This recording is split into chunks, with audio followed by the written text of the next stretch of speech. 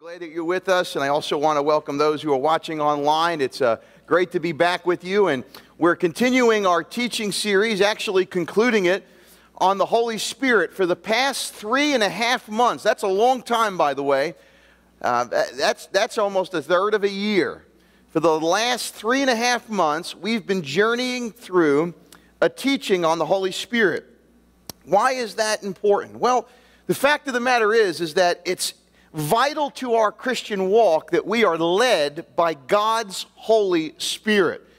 Now, typically, depending on which spiritual environment you've been raised in, we tend to think, I'm led by my emotions, I go as my heart goes. But that's not always the best philosophy of life. Some depend on their intellect, or lack thereof. But, I'm just going to go what my mind tells me, and I'm going to base it on my experiences and my knowledge situation, which is wonderful, but not necessarily optimal.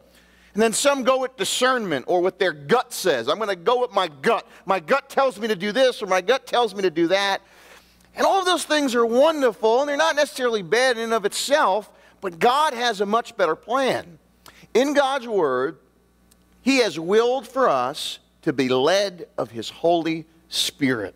That is God's will for our lives, that we would be led by God's Spirit in just about everything we do, from decisions to relationships to finances to moral responsibilities.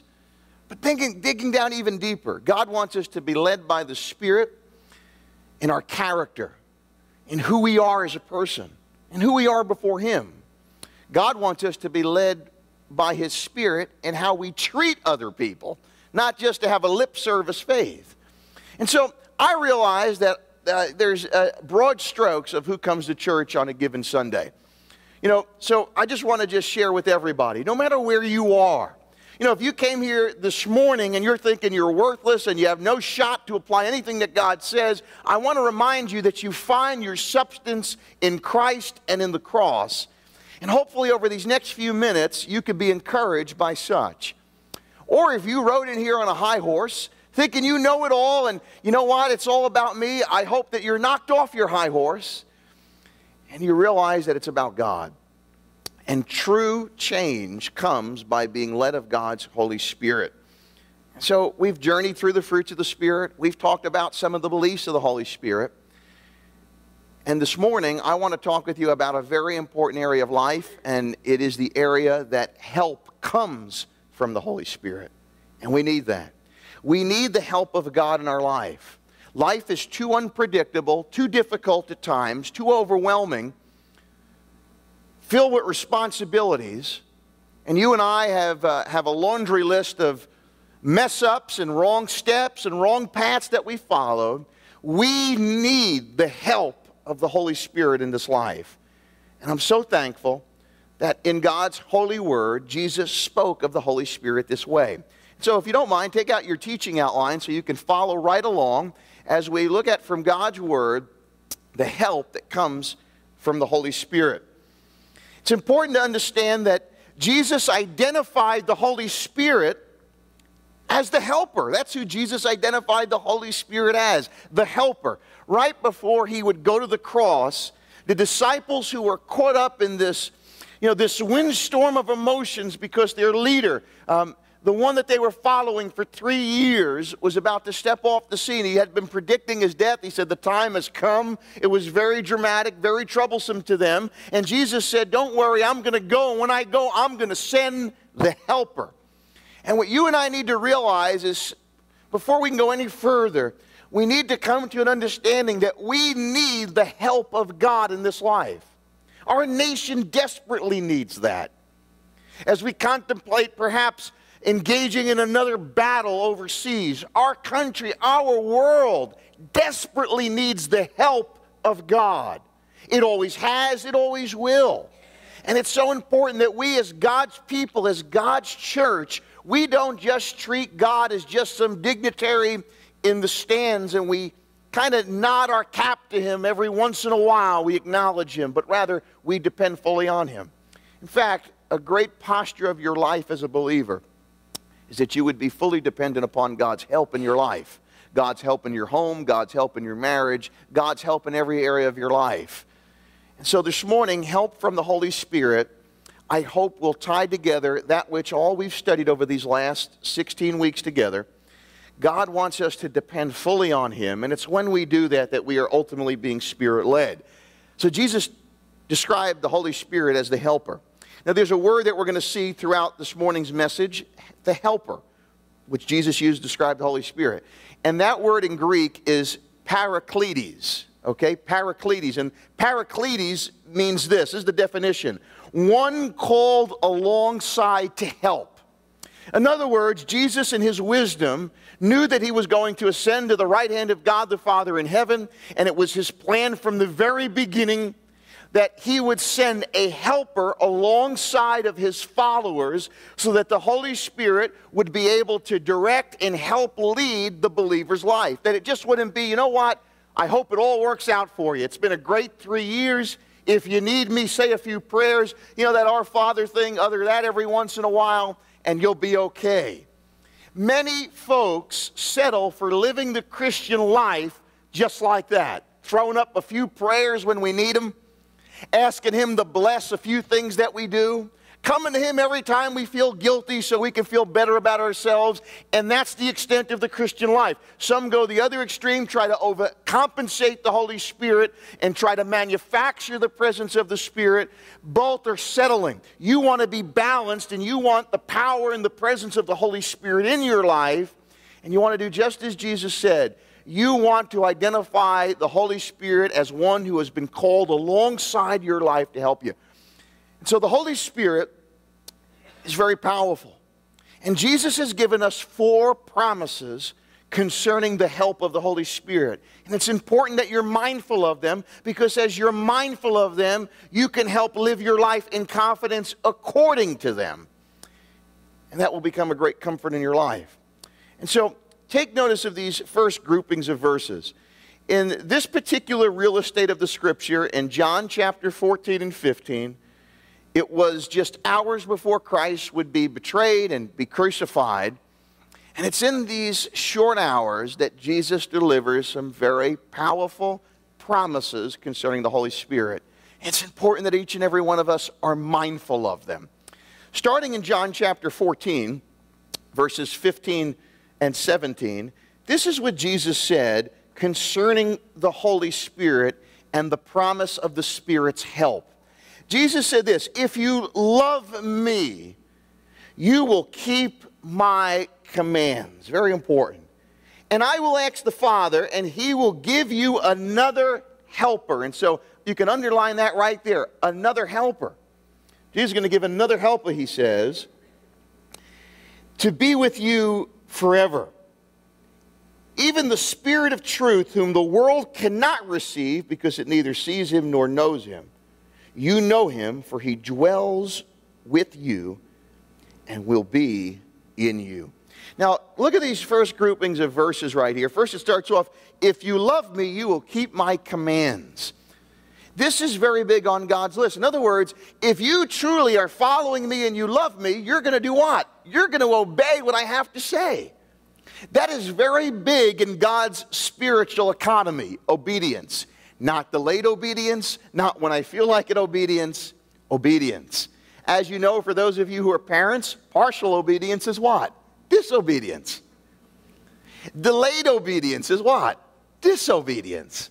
God, because He loves us and He knows that obedience is tied to truly understanding the help of the Spirit, He starts off, He prefaces it, Jesus, by saying this. Before I get to the helper, let me tell you this.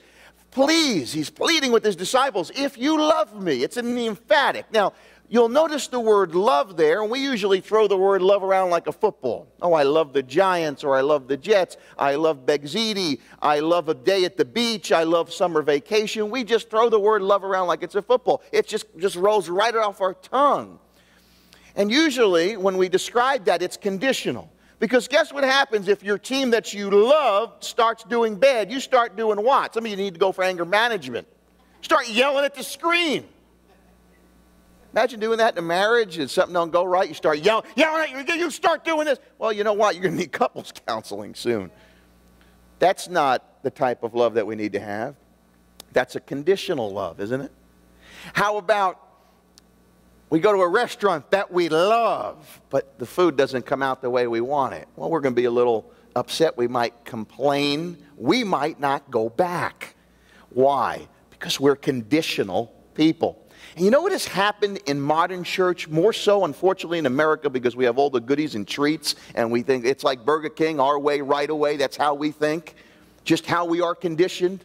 A lot of theology leads people that way. You won't get that here, but keep this in mind. The word love here is unconditional. It's agape love. Jesus isn't saying, hey, if all the circumstances work out in your life, then keep my commandments. Hey, if it's convenient for you, keep my commandments. I don't want to get in the way of any of your plans. I don't want to challenge you to live more of a life after me. Whatever floats your boat. Whatever works for you, just go with it. Jesus was not offering that counsel. He was giving a clear-cut truth statement here. If you love me unconditionally, if you're willing to follow me without preconditions, because I've loved you that way, by the way. You know what it says in Romans? That while we were still dead in our sins, He what? He loved us.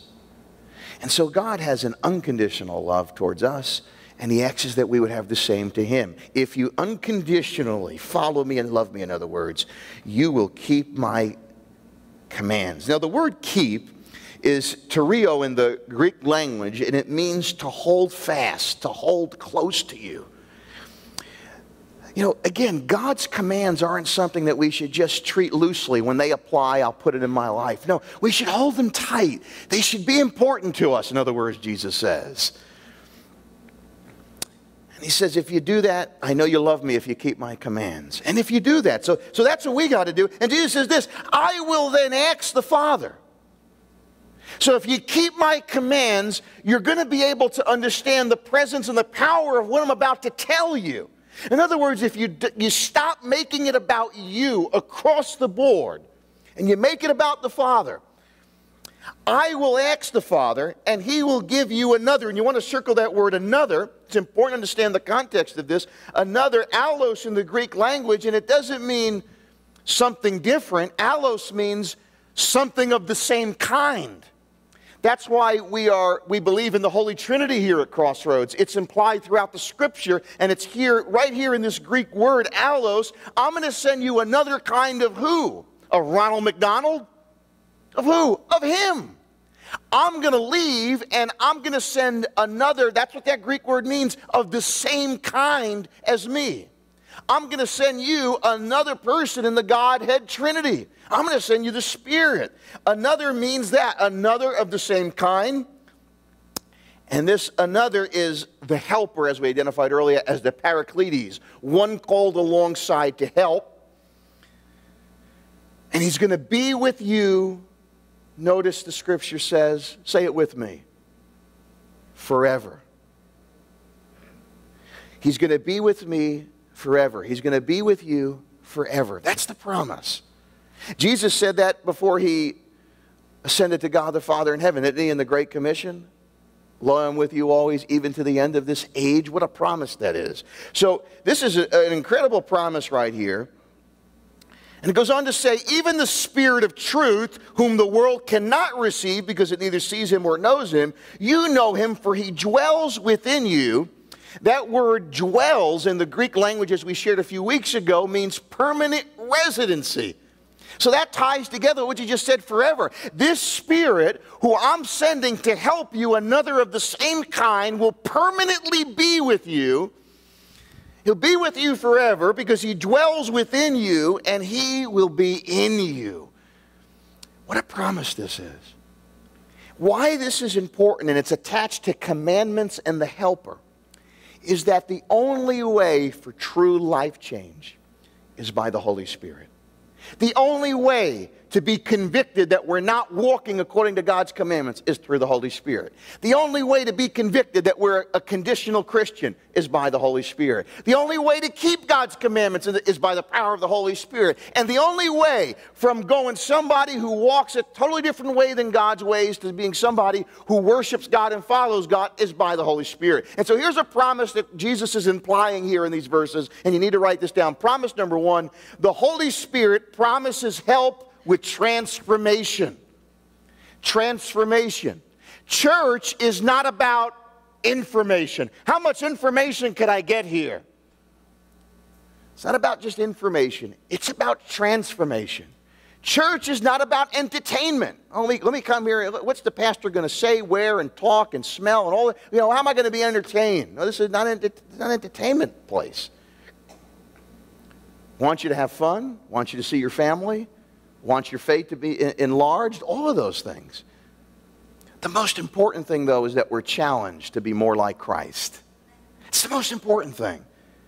The most important thing is that if you walked in here today and you did not know which end was up and you thought it was religious games or you thought, you have to be this or that, but today you're going to hear that salvation comes from Christ alone, that forgiveness is found in His person alone, and you're encouraged by that. That is what church is about. If you're a believer already and you're walking the walk and you're running the race, you need to be encouraged to keep your flame burning for Christ. If you've come in here with a lot of burdens and a lot of troubles and you're overwhelmed, you need to be reminded that you don't walk alone, that He's with you in your valley of the shadow of death, and that it's just a shadow. You're just passing through. But all of that is tied to this important word, transformation. Only God can transform your perspective, and only God can transform your heart. And that is what God desires for you and I. In fact, the moment you become a believer in Jesus Christ, that is the project that He begins in you and I. He begins to transform us. I mean, think about your life when you first started walking with God. There were probably some habits that you thought you would never be able to kick. But in Christ, you have found strength. The Holy Spirit has given you strength. Maybe right now you're battling a temptation. You keep giving in. The only way that true transformation will happen will be through Christ. Now, usually, again, we settle for guilt. Guilt. I feel guilty, and then I'm gonna go confess it.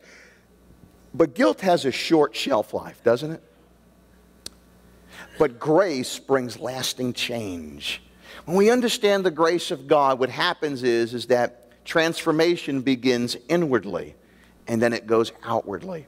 When we just settle for guilt to kind of knock us around a little bit and we feel guilty about what we're doing, let me confess my sins, I'm going to church tomorrow, I got to look spiritual, or this or that. When we just settle for guilt, I got to get this feeling off of me. It's like when you're dirty and you take a shower, and I got to get cleaned up.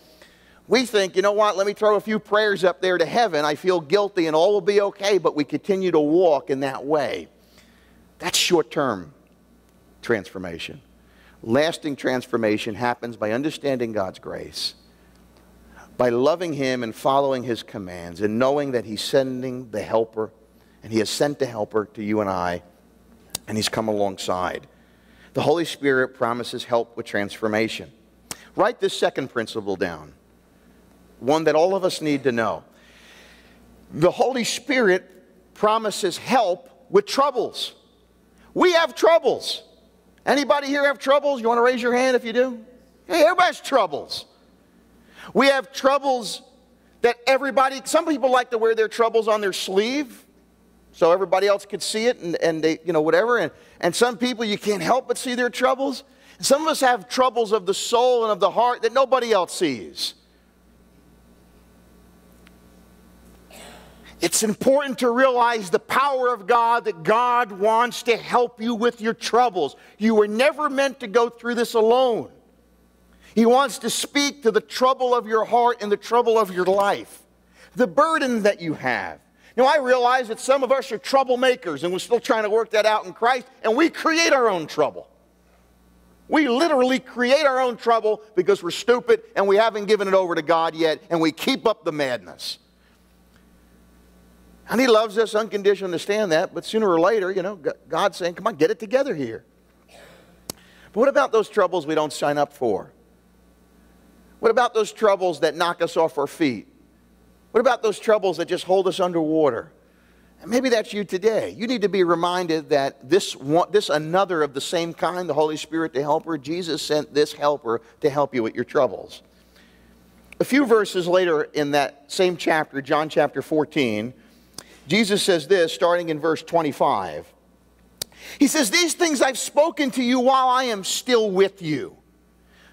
I'm still with you. That's why I'm telling you this. Again, what's the context? He's about to go to the cross. It's about to become, very, very troubling times are about to hit these disciples. These things that I have spoken to you while I'm still with you, but the helper, there's our word again, the helper, the Paracletes, the one called alongside, but the helper, the Holy Spirit, whom the Father will send, notice, in my name, he will teach you all things and bring to your remembrance all that I've said to you. All that I've said to you, as well as all you've seen. They have heard and they have seen Jesus heal the blind. Now again, sometimes that's hard for us to grasp. Sometimes, we're desensitized with healings because of the perversion we see on television. Everybody's getting healed of a backache and a toe ache and everything other aches. Jen and I were flipping through the channels one night, and there was one of these crooked preachers on TV, and this woman supposedly had blindness. And so he came over and the cameras were on him. He was sweating and he said, in the name of Jesus, I heal you of, and before he can finish it, the woman started pretending that, she was seeing, and I heal you, and he forgot about what he was healing her for. And he almost said back, and then he said eyes, and then she pretended that she was starting to see, but she couldn't, like she was squinting her eyes as she was coming out of her blindness. It took her a while. It was really dramatic. And all of a sudden she could see but the light. And she was going into this whole thing. The cameras quickly panned off her because he looked like a phony as it was going on. Because when Jesus healed blindness in the Bible, they didn't need to put patches over their eyes to adjust to the lights. He healed the whole part of the eye. He healed them instantly. When he healed somebody who couldn't walk, he repaired all the tissue in the knee. They didn't have to go to 6 weeks of rehab. He does a complete healing. They witnessed complete healings, not partial healings. Not a script to go get physical therapy. Not special glasses when you go outside on a sunny day between 12 and 4. And so we have to understand that he will help you in your troubles because he's a God who still heals. He's a God who heals the broken heart. He binds them up, the scripture says. And they witnessed this. The Holy Spirit helps in times of trouble. He went on to say this, peace I leave with you. I'm leaving my peace with you. But my friends, as we know, in order to have the peace of God, first we need to have peace with God. We need to trust in Christ alone as our Lord and our Savior, that he died on the cross, that he paid in our sins in full. Now some of us go, I already know that, but you don't live like that. You don't live in complete dependence of Christ that way. You want to have that peace in your life that no matter what troubling times you are in, you are stable in Christ. Peace I leave with you, my peace I give to you. I'm giving you my peace, and that peace is coming through the one I've called alongside to be with you, who is what? A good luck charm, a rabbit's foot, a cross to keep around your neck, a saint that's made out of marble for you to go pray to and lay and touch, dirty holy water that's really dirty water to throw on you. You need that? They just throw some holy water on me. One time early on in the church, somebody said, could you come over to my house and bless it? How much is it if you bless it with the holy water? At that point, I was about to name a big price there. The holy water. Wow. There's only one that's holy, and that's Christ. My friends, we need to live that way. Live in that reality. Don't live a powerless life. Live a life filled with the power of Christ. Again, not to be a showman or a show-off, nothing like that, but to live, as what was said in the worship earlier, to live the surrendered life unto God. So that no matter what comes your way, you're going to know that peace that he promised in the helper to be with you. Usually people come unglued. Their wheels come off when things don't go their way. We become bitter and angry. And some of us go the other way. And we continue on into more debauchery, more unwholesomeness, more sin. God still loves you through it, but you're digging your ditch even deeper. And you justify it out the wazoo. Last week we talked about lying. We reason off everything we do. But help comes from the Holy Spirit. Jesus says, this peace I give to you, not as the world gives. I don't give you short-term peace. Because you can find some some peace in this life. Hey, how many of us would love today if I was handing out free vacations to everybody in attendance because you chose to come to church on a holiday weekend? Oh, we'd love it. Hey, here's a trip to Hawaii, okay? And here's a trip to the Virgin Islands. And here we go, let's go. And you can leave tomorrow and go away for a week. And that would give you some peace. Some of you don't, what am I going to pack? And you get anxiety over that. But then after you pack your suitcase, and as soon as your head hit that water, you would feel like $1 million and better. But then guess what happens in a few days? You got to come home. And so there are things you can find that bring peace to you in this life. I mean, money can bring some short-term peace. But you know what's funny? The book of Ecclesiastes tells us, the more money you have, the more people that come to help you try to spend it, right? So money's not all there is. Health flees and comes and goes. You want the peace that comes from heaven. That's the peace you want. And that peace comes. The Holy Spirit promises peace in times of trouble. My encouragement to you is to live in that truth, is to trust God that way. And he says, I give this to you, none as the world gives. Let not your hearts be troubled. Nowhere does Jesus ever say, you have weak faith for being troubled. In fact, at the start of John chapter 14, he says, again, this, let not your heart be troubled. The Greek language conveys the idea in the tenses that trouble's always going to be a part of this world. We find out in the same gospel that Jesus himself was troubled when Lazarus died. Trouble is a part of life. You're not a weak Christian if you're battling stress, anxiety, and trouble and everything under the sun. Don't anybody feed you that lie. Fact of the matter is we're going to go through some troubling times. We're going to be shaken. But that's why Jesus said, let not your hearts be troubled. At the top of this chapter, believe in God, believe also in me. In my Father's house are many rooms. If it wasn't so, I wouldn't have told you. And he continues on this understanding. Let not your hearts be troubled, neither let them be afraid, because you're not alone. The Spirit is with you. The Spirit is with you in times of trouble. You're not alone. So don't continue the madness and make more stupid decisions on top of stupid decisions. Don't be bitter and shake your fist at God and go, why me? Because that's an unanswerable question on this side of heaven. And don't think you're exempt from trouble. It's a part of life. The fact of the matter is you stay strong and resolute and don't quit and don't give up and know that God is with you. And trouble's going to come. Now, troubles usually come from different sources, okay? Problems bring trouble. You have problems in your life. Again, some of us cause our own problems, but problems come your way. Things you didn't sign up for. People. Oh, boy, there are a lot of people that bring trouble in our lives, right? Oh, boy. And I don't know about you. I wish I could send them to their own little island somewhere. And you could all be troublemakers together. And you can write every once in a while. I may not open the letter. Some people are ready to write the check for the plane ticket, I see, for those people. But, you know, just keeping it real, we wish, okay, just send me a letter every now and then. But, people bring us trouble. Pains that we have. Again, a lot of us, there's a lot of pretense that goes on. That's how we are. But there's a lot of pain that's deep inside. And then the past of our sins, the past of things we haven't given over to God, things that we feel so filthy and dirty over. Some of us think that we need to put on the holy suit in order to come to church. Can I remind you of some biblical facts? Jesus was born in a dark, dirty manger, a feeding trough. So we could understand that he's been born into the dirtiness of our own lives and our own heart. He was crucified to a rugged, splinter-filled cross. Because that's where he paid for it in full. The troubles you have, Christ went to the cross for. And he's provided help. Let me tell you about some of that help. I want to tell you this because I love you, because I'm your pastor, and I want you to walk with victory through your troubles. Can I tell you about some of these things? Here it is right here. I'm only going to tell the person that said yes.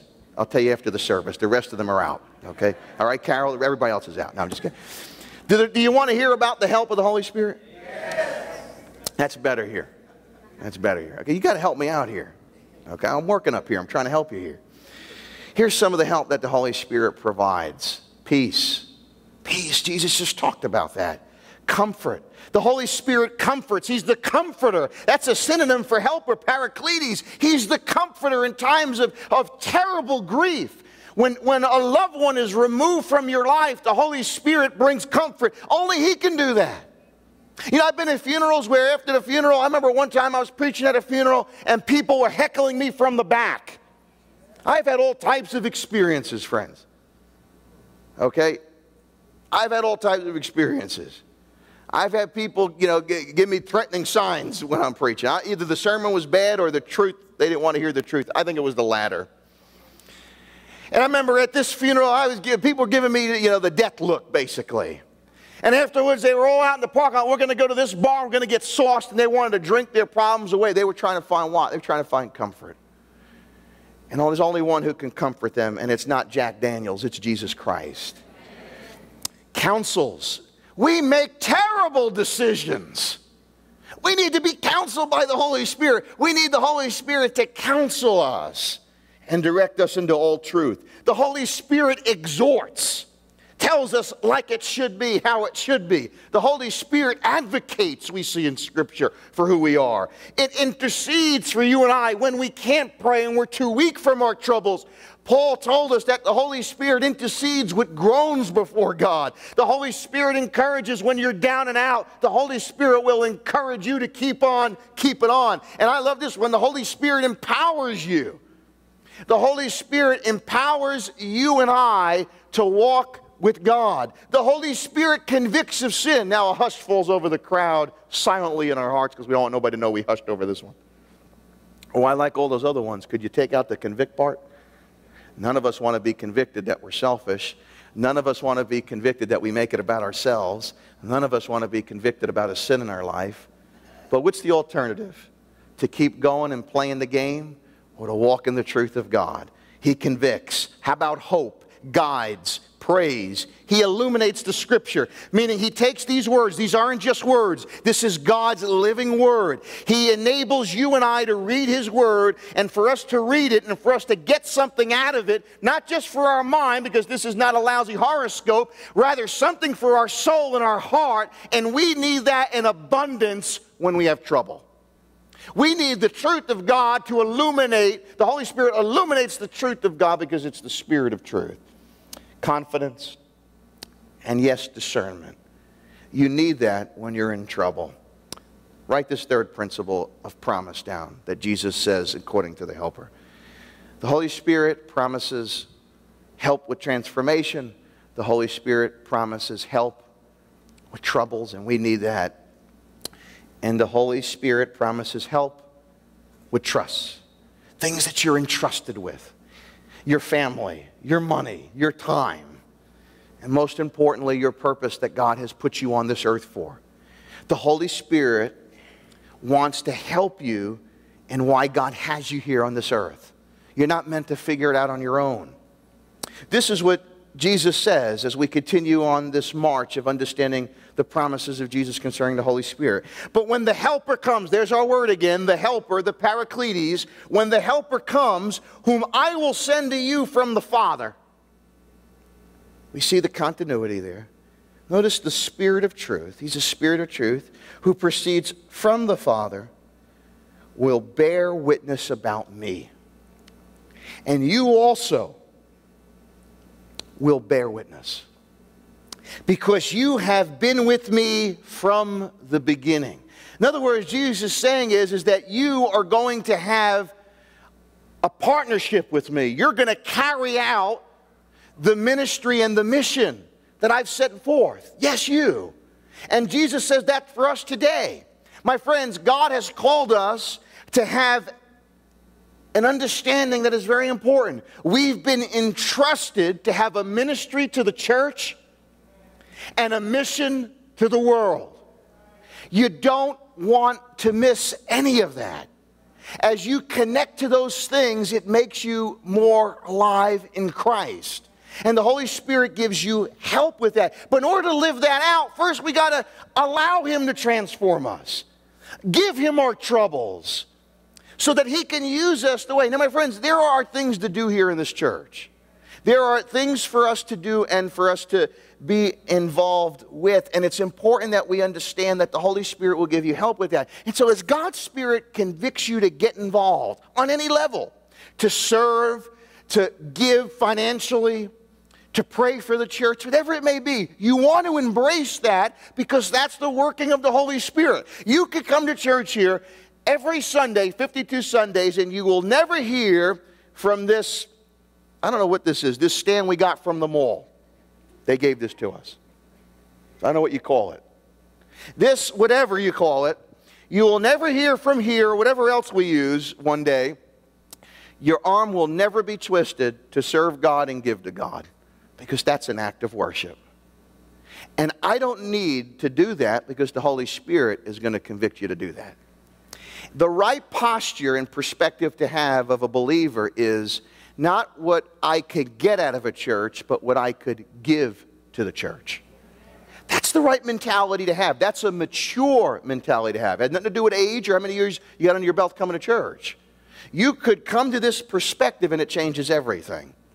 And as far as a mission's concerned, you need to be praying and reaching those who don't have the faith in Christ, because they need that. Because there's only one name by which men can be saved, and that's Jesus Christ. And you and I are the ambassadors of Christ.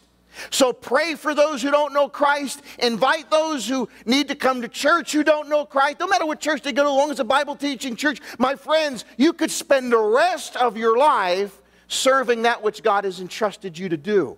And the Holy Spirit says that we are His witnesses. We're to give witness that Jesus Christ is the way, the truth, and the life. Our lifestyle needs to tell that. Before anybody says anything, you need to realize that you're a walking witness of Christ. And so we might need to clean out the closet, as the saying goes. That's like for the last couple of weeks, John talked about quenching the Spirit. Then we did grieving the Spirit. Then we did lying to the Spirit. We might need to straighten things up. God could still use you because we know He can use a donkey. So that about covers everybody, right? A few donkeys here. Okay, I'm one too. Okay. He'll make the rocks cry out, we were told. So He can certainly use you in your stupidity. He uses me in my stupidity. But He wants you to operate in maximum capacity, living surrendered unto Him. And understanding that He loves you so much that He's entrusted you to serve in His church. He's entrusted you to greet people at the door. He's entrusted you to help people find their seat. He's entrusted you to work in the children's ministry. He's entrusted you to help with different building projects in the church. He's entrusted each and every one of us to give faithfully to the church, so that we could reach more people for Christ, so that we can help more people that come in. And that doesn't just happen by osmosis. That happens when the people of God are willing to say, God, you have trusted me with this, and I want to make good on that which you have trusted me with. And you've loved me so much that you've given this to me, and I want to walk in that truth. The Holy Spirit will help you with those things. And I want to encourage you, because I love you as your pastor, to be sensitive to the Spirit's leading, to do what God has willed you to do, to do what God has willed you to give. Don't rest on feelings. Be led of His Spirit in these areas. You know, as I wrote this message earlier in the week, I'm very mindful that we're going into the fall. And next week we're going to begin a brand new series called Church to the Max. And we're going to talk about how, as we walk with Christ step in step, as we come out of this Spirit-led series, we want to maximize the potential that God has for us in our lifetime as believers. And that happens in the context of church. And we don't look to the left and the right of who's here, who's not here, who's doing this, who's doing that. No, we look and we say, God, I want to live for your glory. I want to do your part. I want to do my part. I want to be your partner. I want to serve you because you've trusted me to be your servant. And you can ask me to give an account of it all anyway. You're going to ask me to be accountable for that which you've trusted me with. And let's live for God's glory in this area.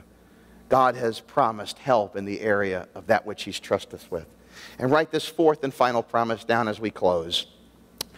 The Holy Spirit promises help with truth.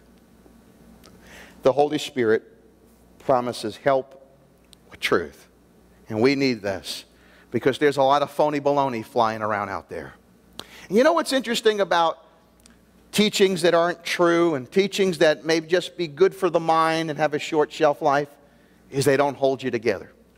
Now, I'm not one for hairspray and gel, but when I need a haircut, I reach for some gel. And I'm long overdue for a trim up here. I give myself a little trim up this morning around the edges. And every once in a while, I have to turn to gel. And so I usually turn to some different hair product gels, but they never work for me. My hair always flops down. But then somebody put in my hands some of this here shiny wax. Now maybe in 5 years, my head will be green. I don't know. But it works. It holds it together. Okay, I just put a little on my hands this morning and put it in. This wax holds it up. And I brought it this morning to illustrate to you is that that's what the truth of God does. It holds you together. It holds you together to stay the course. The Holy Spirit has promised help with you processing and living according to the truth because it's so important. It's vital. If you're going to be Spirit-led, well, you got to be led by God's truth. You got to be led by God's truth that maybe you're not all that you think you are and you need to get it right before Him. No problem with that. Don't hang your head low and leave. Be grateful that God loves you and He wants to convict you. You know, maybe there's an issue right now in your life and you're doing all these things, but you know what? You need to take a few steps back so that you can let the truth do its work in you and hold it together. Now, I may have said this recently. Forgive me if I've forgotten, but it's worth saying again. When you're going to make a great jump, what do you got to do sometimes? You got to take a few steps back so that you can gear up and then you can make the leap. If you're going to make the leap in your life, you might need to take a few steps back and let the truth fix some things and put some things back where they need to be. Stop taking steps ahead of God because you're only going to try to make your jump and you're going to fall again. Rather, take a few steps back, allow the truth to do its work, to hold where it needs to hold. God will do His work. Nevertheless, Jesus says in John 16 now, I tell you the truth. So why don't you stop right there? It's all truth, but when Jesus says that, He says, I really want you to pay attention here. I want to tell you something, I tell you the truth. It is to your advantage that I go away. For if I do not go away, the Helper will not come to you. Because there's no need for the Helper to come if Jesus is presently there. But if I go, Jesus promises, I will send them to you. And as I send them to you, I still have many things to say to you, but you cannot bear them now because your brain is already on overload with all that's about to unfold. The crucifixion, people wanting to kill you, all that would happen on Good Friday and that weekend and thereafter, the persecution of the church. However, when the Spirit of truth comes, He will guide you into all truth. If you believe that, say amen. Amen. Now, that's one of the great promises of Scripture, that the Spirit will guide you, the guidance of the Holy Spirit, to be led by God's Holy Spirit. When the Spirit of truth comes, He will guide you into all truth, for He will not speak on His own authority. Shame on those who fancy themselves as prophets and they got a new word for the congregation, all this other jazz. He does not speak on His own authority, but whatever He hears, He will speak, and He will declare to you the things that are to come. He will glorify me. Notice that's always a main priority of the Holy Spirit, to bring glory to God. For He will take what is mine and He will declare it to you. He's going to take my written word, my promises, He's going to declare them to you. And all that the Father has is mine. Therefore I said that He will take what is mine and declare it to you. The truth. And we need His truth. We need His truth for our battles with temptation. And we know this very clearly what the Scripture says, that this body is the temple of the Holy Spirit. The temple of the Holy Spirit. And my friend, since it's the temple of the Holy Spirit, where the Holy Spirit resides, let the truth of God do its work and allow God to change you from the inside out. Let the truth of God do its work to convict, to change. Forget about how it used to be. Why don't you focus on what God wants to do in your life? Remember this great promise, that He who has begun a good work in you will bring it to completion. He's not done working on you. But rather than you just get a little pat on the back, okay, little Robbie, okay, little Ray, okay, little Johnny, it's all going to be okay. No, bring it to the cross. Give it to God. Get right with Him. Give thanks to Him. And let His truth help you in your time of temptation. Remember what it says in 1 Corinthians 6, 19 through 20. Not only are we the temple of the Holy Spirit, but we were bought with a price by Christ. And we are called to bring honor to God. That's what the truth of God says. You will not be disappointed, my friends, if you live that way. Let God's truth bless you that way. And then, of course, with trespasses, that which we've sinned against and we have fallen short. Allow God's word to make you feel clean, to bless you with restoration. When the truth says that when God forgives, He forgives. As I've said before, He throws our sins into the sea of forgetfulness, and guess what? He posted a no fishing sign there. And it says in God's word that if He says He's going to be faithful to forgive us, He's going to do it. And we need to live in those truths, because those truths, the promise that God transforms, the promise that God helps in times of trouble, the promise that God will give us help with that which we've been trusted to do, and the promise that God will give us help with His truth. As we understand those promises, we can live the Spirit-led life. I lay before you this morning as we close, do not settle for any other version of life. Live for the glory of God. Trust in the promises of God. Live your life in response to the love, the unconditional love that was shown on the cross of Jesus Christ. And spend the rest of your days living for the glory and honor of God. No matter how young or how old you are, no matter how long you have not been in church, how about you lay all that aside and say, God, I want to rest my life on the bedrock of your promises. And here's something that you might be having in the back of your mind. Will God ever break a promise? Well, up until now, you know what His track record is? You want to hear His percentage? 100%. He will never leave you nor forsake you. And that which He has said in His word, this is what He said. The grass withers and the flowers fade, but my word stands forever. Forever. God's the same yesterday, today, and forevermore. You know, I'm sure hell is petrified over a number of things concerning God. But I'll tell you one thing that makes the devil himself shake in whatever pair of shoes he's wearing. And that is when a believer trusts in the promises of God. That is powerful. Don't be looking for some magic potion or somebody to throw you a touch or some seminar or some service to change it all or some experience. Let me just strip it all down for you. Trust in His promises. That's powerful. Because what He has said He is going to do, He's always done. And He will never let you down. Because the greatest promise of all is one that He fulfilled, that the tomb would be empty on the third day. And the Holy Spirit gives testimony to that, that the same power that rose Christ from the dead is the same power that promises these great truths. Let us live the Spirit-led life. And don't look back. Press forward to what's ahead. And let's keep our eyes fixed on the author and the perfecter of our faith. If you believe that, say amen. Amen. Bow with me in a word of prayer. Our Father, our God, we give you thanks in this place today, O God. Father, we surrender all to you, O God. We surrender these burdens that we carry, these temptations, O God. We surrender, God, that deserting Judas spirit, God, when we want to betray you. God, we give that to you, O God. Lord, we give you that Jacob mentality sometimes, God, when we want it to all be about us and getting our blessing, O God. Lord, we want to be reminded that we've been blessed to be a blessing. Lord, we want to be reminded that the cross is the battle call of life. Lord, we want to be reminded that you have saved us. And you have it entrusted to us, the church, the mission. And God, by your grace, you've given us these truths, these promises.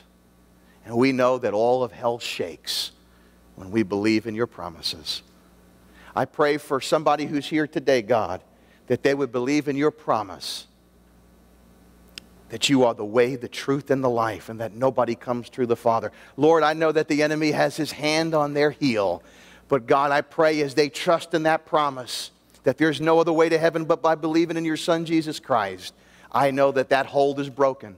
Lord, I pray for the person today who's caught up in their sins and their mistakes. God, I pray that they would trust in your promises, that you're a loving and unconditional God. I pray for those who contemplated taking their life today. God, remind them of your promises, that you love them and that you know everything about them, oh God. I pray for those who are struggling. God, I pray for those, Lord, who are running the race, God. May they never get discouraged thinking it's all in vain. We commit our hearts before you this morning. We want to live in the power of the cross and the power of the resurrection.